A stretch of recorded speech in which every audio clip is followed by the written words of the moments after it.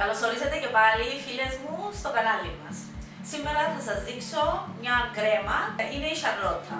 Την έφτιαχνε η μάμα μου που είμαστε μικρές, δεν είχε και πολλά γλυκά και κρέμες εκείνον τον καιρό και μας άρεσε πάρα πολύ.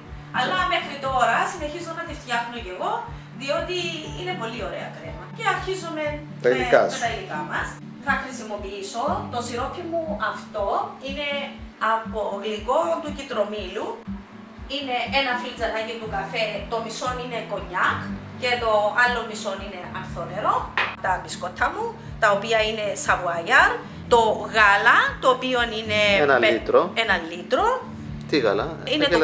Είναι το πλήρης που χρησιμοποίησα σήμερα, γελαδινό το πλήρης. Μάλιστα. Είναι η ζάχαρη, είναι 4 κουταλιές γεμάτες. 2,5 κουταλάκια αλεύρι, 2,5 κουταλιές αλεύρι, ζαχαροπλαστικής έβαλα, μπορεί κι άλλο να βάλεις, εγώ βάλα ζαχαροπλαστικής αλλά γεμάτες να είναι, 2,5 κουταλιές άμυλο αραβοσίτου, είναι 3 κρόκοι από τα αυγά, 3 κρόκοι μόνο, δεν θα βάλω μέσα στα αυγά, η βανίλια μας για να μας το αρωματίσει. Έχω κόψει σε λεπτές φετούλες το κιτρόμιλο μου, το οποίο έχω φτιάξει, θα το δείξω άλλη φορά πώς το φτιάχνω. Και καβουρδισμένα αμύγδαλα. Σπασμένα. Το σιρόπι μου είναι περίπου ένα ποτήρι. Θα το βάλω στο δοχείο μου. Θα βάλω και το κονιάκ μαζί με το ανθόνερο και θα τα ανακατέψω. Είναι λίγο μπιχτό το σιρόπι, θέλει ανακάτωμα για να γίνουν ένα. Μετά πετάτε τα σιρόπια που μένουν από τα γλυκά. Και είναι και ευκολία, γιατί τα έχετε έτοιμα την ώρα που τα χρειάζεστε, αλλά είναι και πολύ αρωματικά. Είναι καταστημένα, έτοιμα, ευκολία. Και τώρα, βουτάμε λίγο να τραβήσουσει και θα τα βάλω στην πιατέλα. Δεν μ' αρέσει να είναι πάρα πολύ ισορροπωμένο, άμα είναι και πολλά, σχίζει και κρέμα από πάνω. Πολύ το σιρόπι, αλλά δεν πειράζει. Να το χρησιμοποιήσω αλλού για άλλα. Ό,τι βλέπω δεν τραβούν πολύ. Τραβούν. Έτσι γρήγορα που τα... Δεν θέλω και πολλά να πάρουν το άρωμα, δεν να μαλακώσει, άμα μπει κρέμα, μαλακώνω.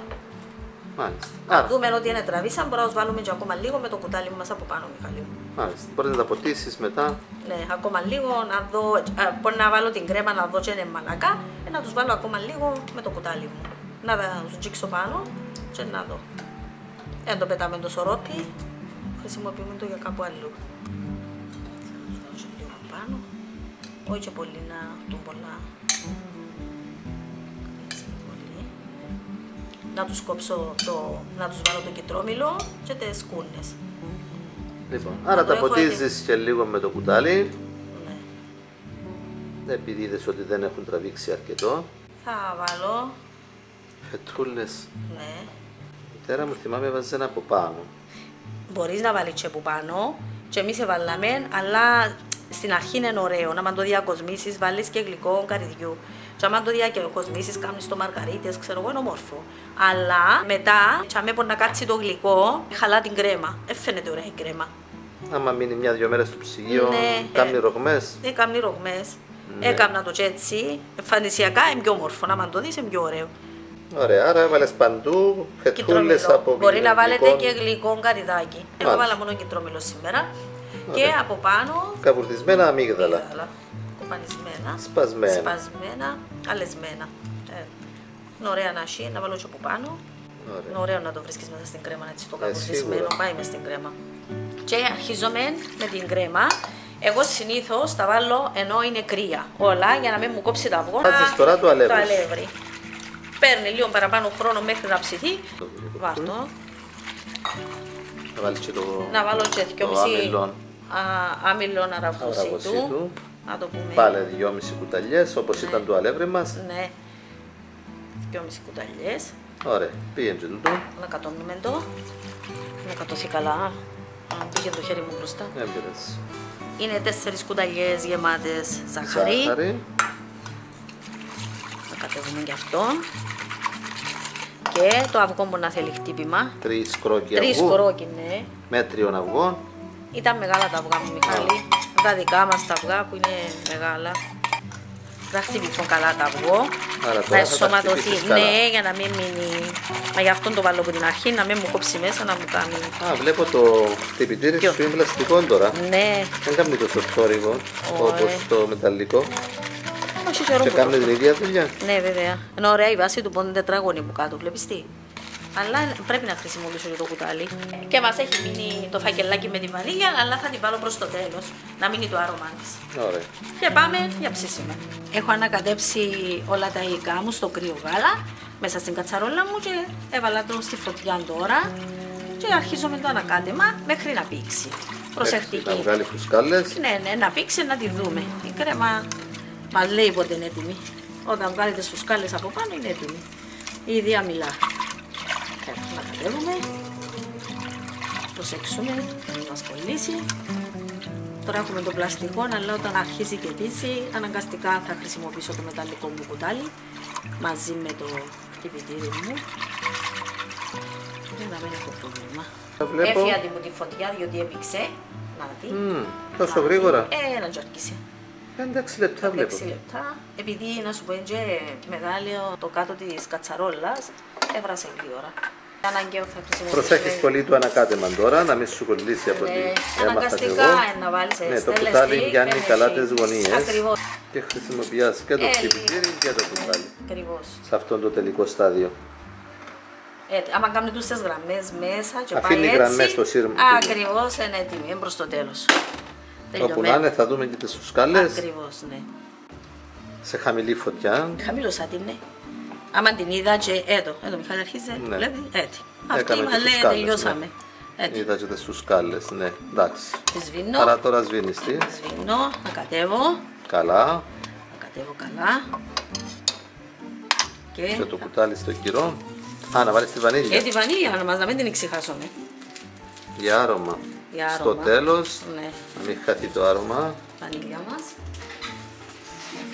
Και γρήγορο να ανακάτεμα. Ανακάτεμα να λιώσει μέσα η βανίλια. Όχ, μυρίζει. Στραγγίξουμε, να φύγει εδώ, απαλά, να μην λερώσουμε τους τόπους.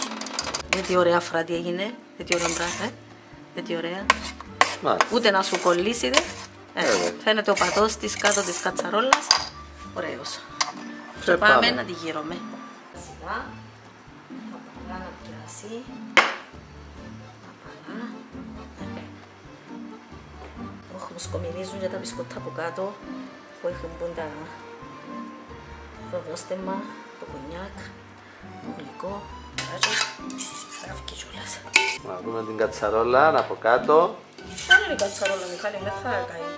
Η μέθοδος που κάνω τούτη δεν έχει να σας κολλήσει. Ούτε να κόψει τα αυγό. Πρέπει να κρατείτε το χτυπητήρι και το κουτάλι σας. Και να είστε από πάνω συνεχώς. Εντάξει, μπορεί ο θόρυβος του κουταλιού να μην είναι τόσο ωραίος, για κάποιους είναι αποκραστικό, αλλά δεν γίνεται άλλος πώς. Ουδέν καλών αμυγές κόστους. Και θα τρώσουμε έτσι μορφά και εμβόλικο αμύγδαλάκι από πάνω. Καβουρδισμένο, φρεσκό καβουρδισμένα, πριν λίγο τα καβούρδισα, με το φύλλο τους που τα καβούρδισα. Είναι μια απόλαυση, με τη φλούδα, ναι.